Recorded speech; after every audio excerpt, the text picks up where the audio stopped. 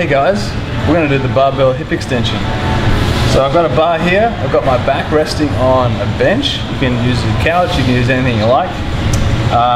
We're going to make sure that our feet are about a foot's distance away from our hips here. Grabbing onto the barbell, press the hips up to the sky. So right now my heels are underneath my knees, and that really helps me use my glutes to press the barbell up to the sky.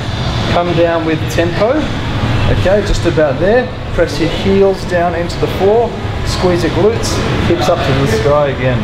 Come back down, making sure that we're always looking straight ahead and not tilting our head back like that. So always looking ahead, pressing up, squeeze your glutes, and then coming back down. Cool.